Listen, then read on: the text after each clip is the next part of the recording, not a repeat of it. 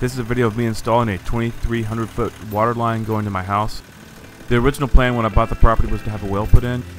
The water well man said there's about a 50-50 shot of actually hitting water. The geology of this place is there's about 40 feet of clay and then it's solid rock for the next 2,000 feet. At first I rented a walk behind trencher, but the thing was so slow I calculated it's going to take me about 40 hours to do this trench. So I took it back and got a real trencher. We've had a really wet spring and the ground is almost too moist for this. But this is the closest the ground has been to being ready for many months.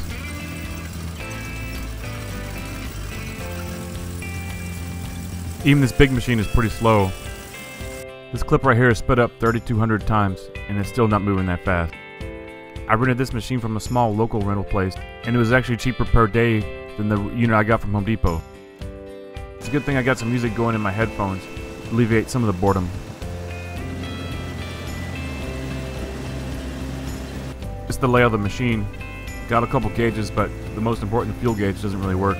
Here's the throttle I was told while trenching to always run it at full throttle. This handle raises and lowers the trenching boom. This one moves the boom back and forth. There's a joystick for operating the blade up front. It moves side to side and up and down.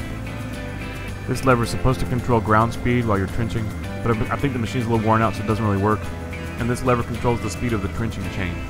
And the foot pedals override the trenching ground speed lever and make it go either faster or backwards.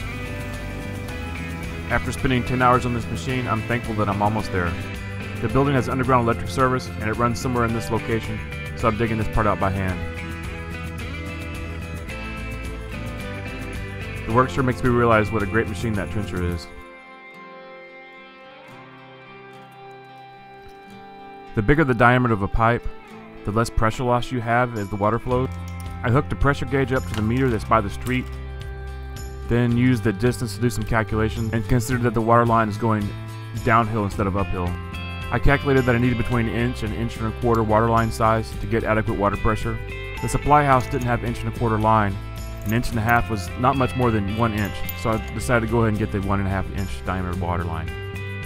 So here's the plan. I've got a T to connect up a water hose, couplings to go between each of the 500 foot rolls, another T for a water hose valve, a T to go to our future house, which for now will have another water hose connection, and finally the line going to the barndominium.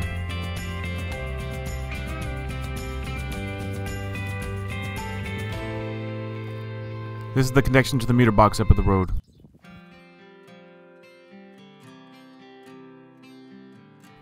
This is going to be one very long water line.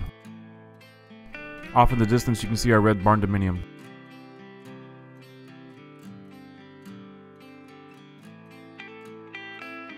The water meter was flopping around.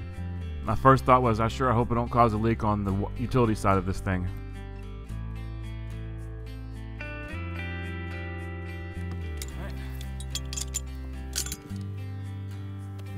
Finally, it's time to start hooking up the polyethylene pipe, also generally called PE or poly pipe. You can't glue PE pipe. Either has to be fused by melting it together or joined with a mechanical connection. Here's the supervisor making sure I'm doing an adequate job. I got all the equipment at a company called ACT Pipe and Supply in Austin. They cater mostly to big developers and local utilities. I thought walking in that they'd told me to get lost, but everyone I talked to was extremely helpful. I couldn't have got the job done without their great customer service. I bought the pipe in 500 foot rolls. This was to reduce the amount of couplings, which is a good thing since each coupling costs about $80.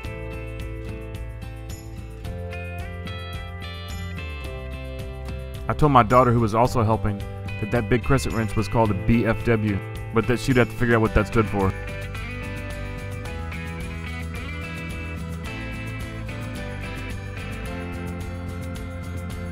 These 500 foot rolls are a major pain to roll out. I now understand why utility companies have spool trailers. We unrolled 5 rolls. By the 5th roll we almost looked like pros. Here you can see a stainless steel insert that goes in the pipe before you hook up the fitting.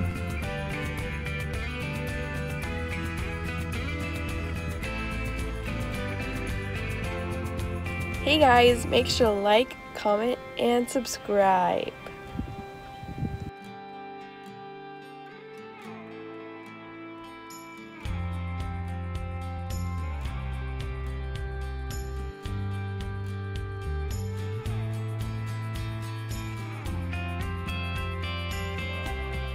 pipe cut's really easy with a Sawzall.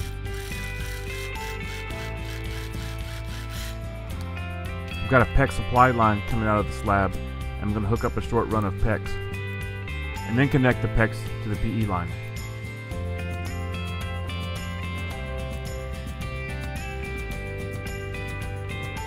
This is the last fitting to install. If you're wondering, I did turn that electric fence off before I started this work.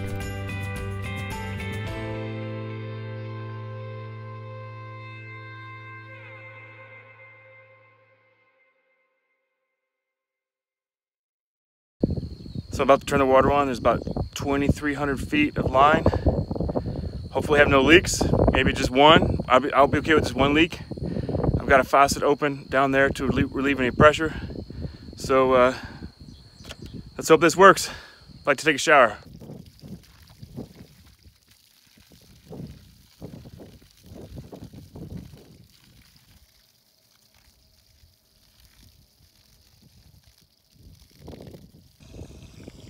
Well, there's 2 small leaks, but we got water back here. Feels good. I actually get to take a shower. Fix those leaks probably tomorrow, but mission accomplished. Got water. Have a great day. Thanks for watching. Oh, and if you like this content, please hit that subscribe button. Have a great day.